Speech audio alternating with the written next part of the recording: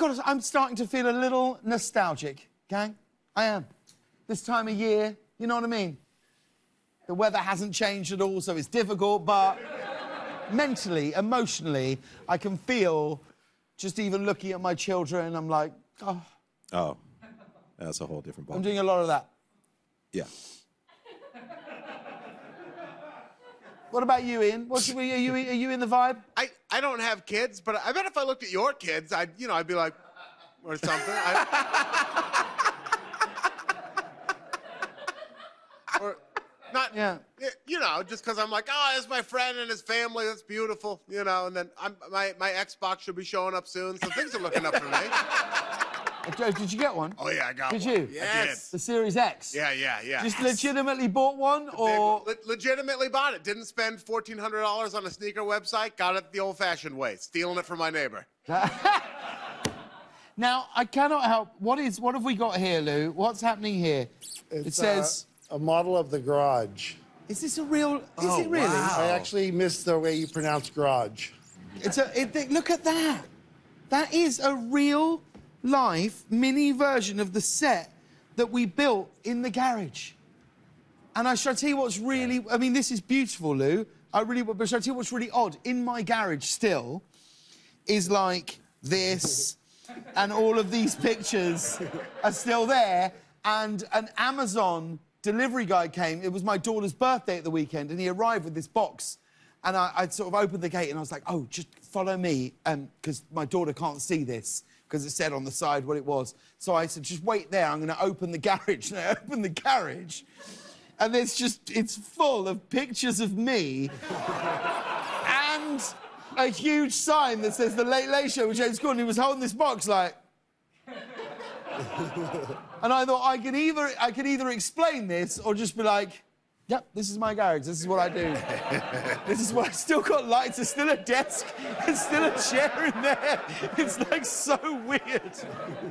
You should have been like, I saw what you wrote on that YouTube comment. You think it's easy? You sit in there. You try it. You try it. Thank you for that, Lou. I will genuinely treasure that forever. That is absolutely beautiful. And Lou's written here, he's put, I hope everyone has a safe holiday so we don't end up back in here. And I think that really does echo Bravo.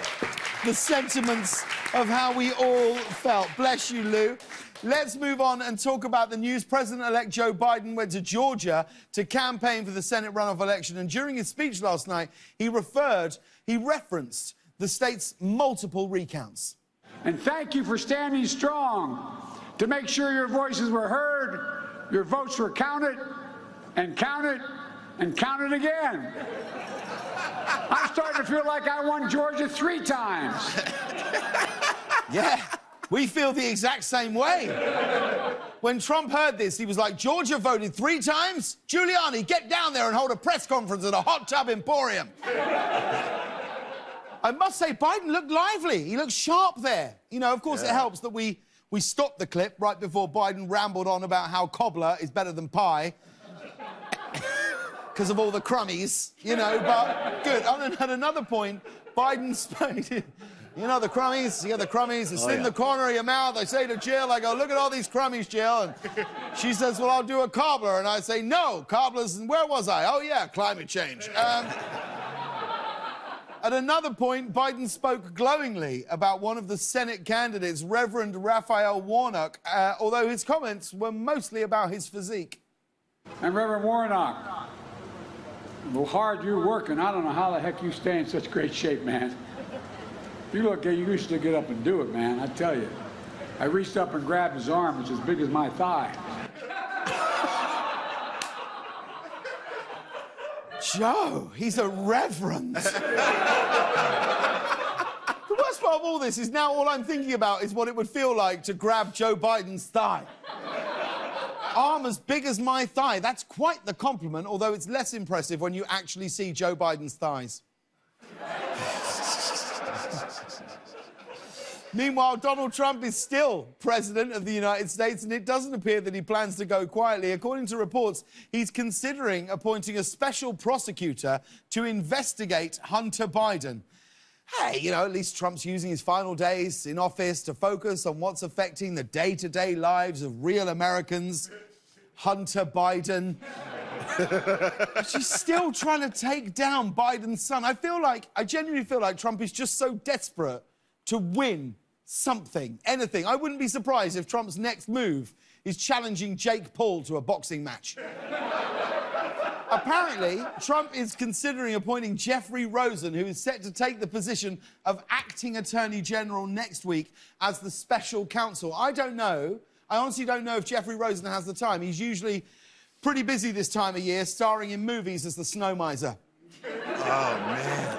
Meanwhile, Trump's neighbours in Florida are taking legal action to make sure he can't permanently move into Mar-a-Lago after he leaves the White House. Apparently, current zoning regulations ban anybody from using the club as a full-time residence. Can you imagine not being allowed to live somewhere in Florida?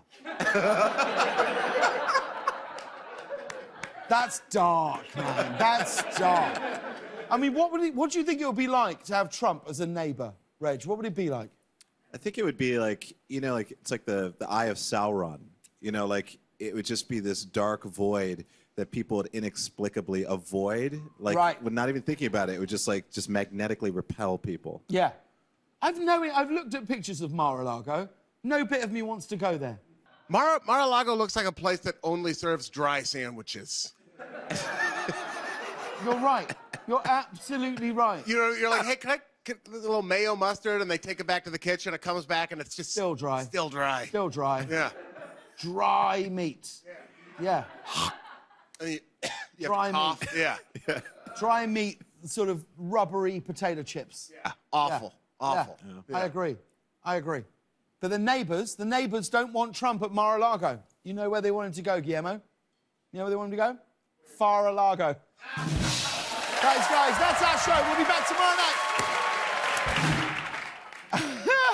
And did you guys see this? Despite CDC warnings about holding indoor gatherings, Secretary of State Mike Pompeo went ahead with his annual holiday party last night. 900 people were invited.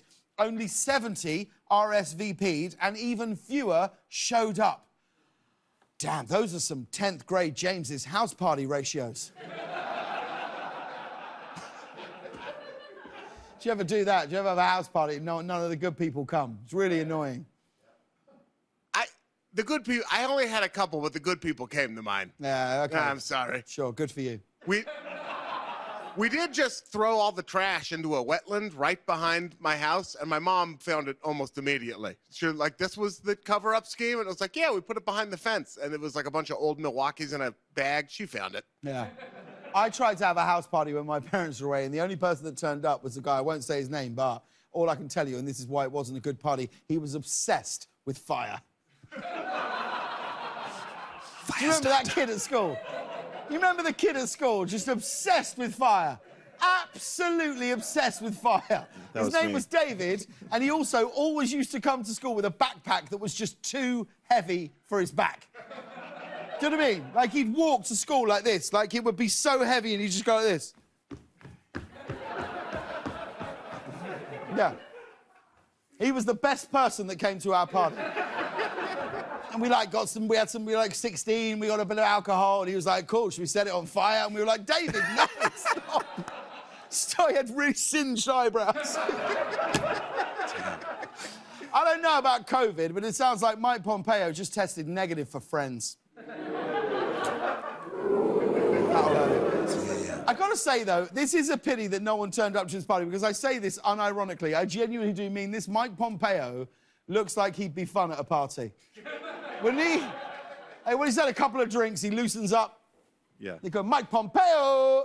Do you know what I mean? He's the sort of dude you're like, I don't know if I'm gonna go. They're like, Mike Pompeo's going, all right, let's go, it'll be fun. Like, he's 100% the sort of guy that helps your grandma do a keg stand. And here's some news from Ireland. Santa and his horse-drawn sleigh was stopped on the road by police because Santa's sleigh didn't have proper headlights. I mean, Rudolph, you had one job. One job, Rudolph. You know, this is a serious issue. It is. Santa should have proper headlights. This is exactly how Grandma got run over by a reindeer. True story.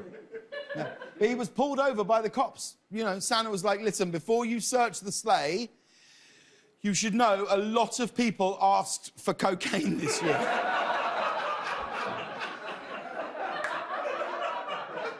You know, we're all dreaming of a white Christmas, officer. And we wanted to show you this. Trojan Condoms is launching a new line of fragrances that they're hoping will appeal to a Gen Z market. A Trojan Condoms fragrance. It's the first Trojan product that's for no one's pleasure. And like many other Trojan products, if you wear this stuff, you definitely don't have to worry about getting anybody pregnant. I actually thought this was nice. They even have classes showing you how to apply the perfume to a banana. Thank you, Susan. I appreciate that. Can always rely on Susan if it gets a bit blue. Don't you? She zones out on the political stuff. She don't care about Mike Pompeo's party. Gets a bit blue, that's when you hear the truckle. And finally, some Hollywood news to pass along. You may have seen this. Tom Cruise is making headlines because he got angry on the set of his upcoming Mission Impossible 7. Apparently, some crew members were not following COVID safety protocols, and Cruise went off at them at one point saying, quote, if I see you doing this again, you're gone. Have you heard the audio? Have you heard it, Reg? No. Oh, it's fantastic. Oh, I can't wait to hear that. He goes off. Have you heard it, Ian? I've listened to it 8 times since the monologue started. Yeah. It genuinely, it got me fired up. I was like, yes, it's great. He starts talking about how, you know, people are going to lose their jobs if this film shuts down, and he really goes off at them. I didn't even know it. Tom Cruise is the tough but fair stepdad we all need right now. You know that we're living in strange times when the most dangerous stunt on the set of Mission Impossible is when a crew member gave someone a high five. But the whole film crew does seem to be taking the incident to heart. In fact, they've already changed the name of the movie to Mission Impossible 7 Feet Away or you're gone.